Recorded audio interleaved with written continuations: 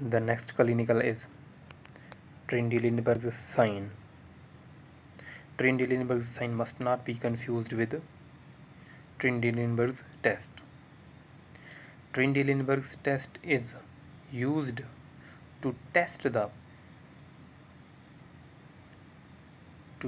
the varicosity of superficial veins and perforating veins.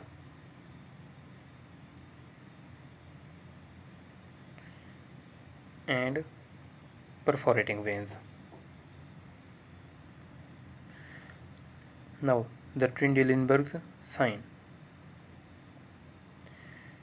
When the gluteus medius and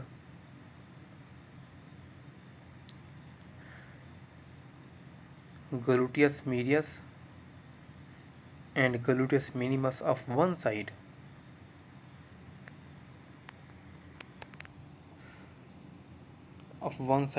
support the other side, which is an unsupported side. It is a normal mechanism. Support the unsupported opposite side.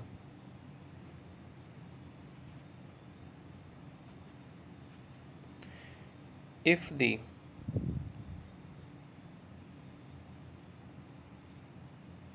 which is unsupported, if the abductor mechanism is defective,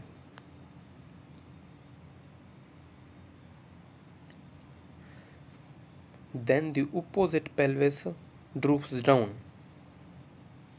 and cannot be supported. It is called Trendelenburg's sign.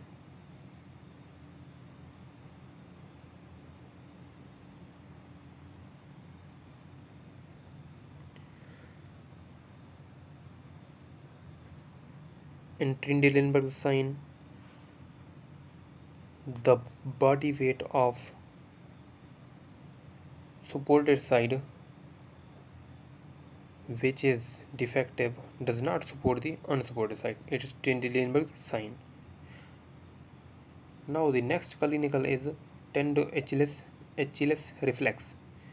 This test is used to check the deep tendon reflex, to check the ankle jerk reflex.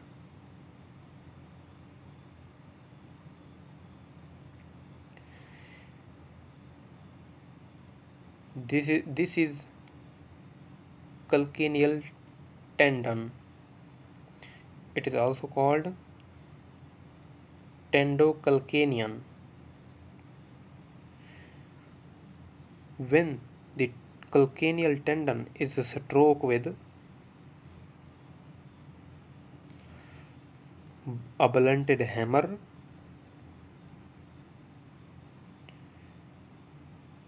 it is stimulated, then the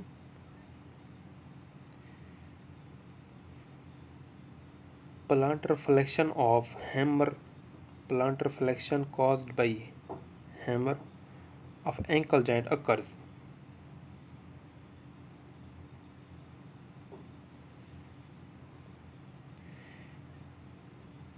It is called ankle jerk reflex,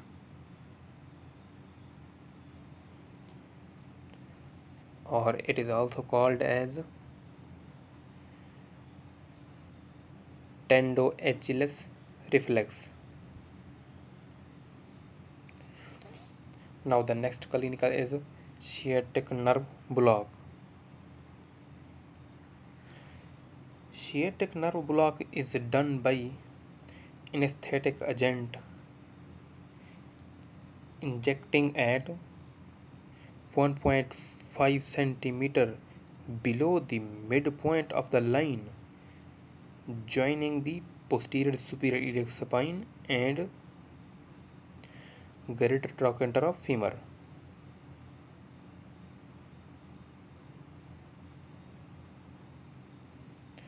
And this is the sciatic nerve block used to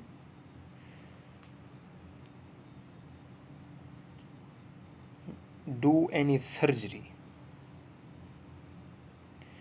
Now the next clinical is Piriformis syndrome. Piriformis muscle is the muscle of gluteal region, and the sciatic nerve rises downward through piriformis muscle and superior gemellus muscle.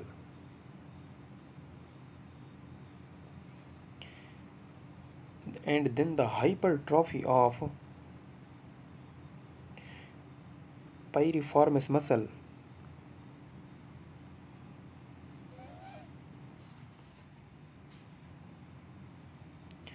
compresses the sciatic nerve.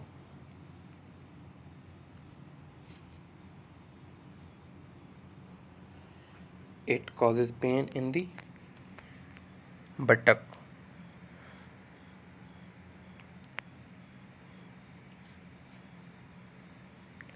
Now the next clinical is how to check the blood pressure in the lower limb.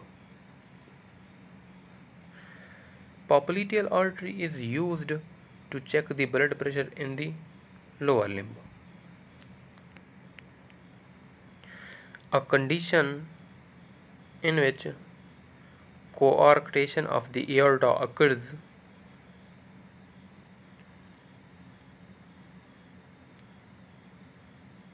then the blood pressure of popliteal artery is greater than the blood pressure of aorta.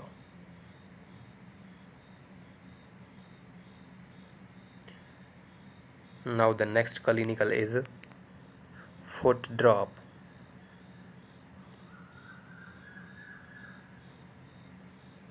The common peroneal nerve is present on the posterolateral side of the neck of the fibula.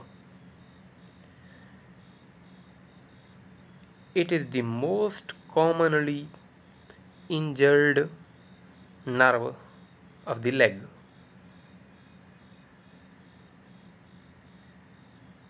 When the common peroneal nerve is injured,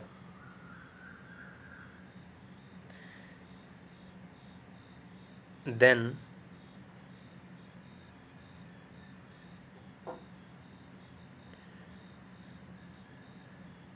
its injury causes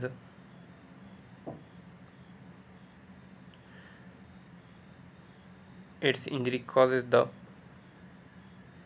foot to drops downward.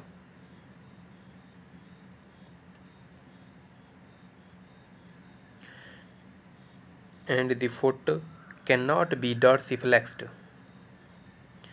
The patient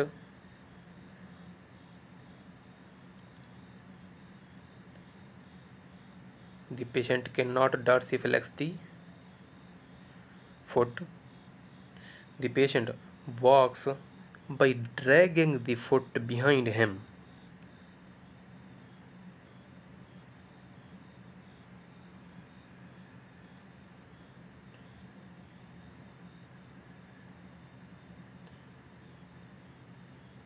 The patient does not limp in this condition, but the patient drags the foot behind him.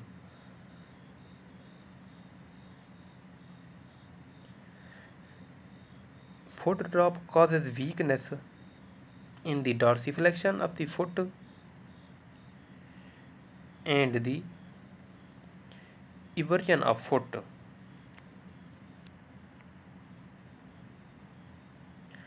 Eversion of foot. Foot drop is a painless condition. It does not cause pain. The plantar flexion and the inversion of foot remains intact in foot drop.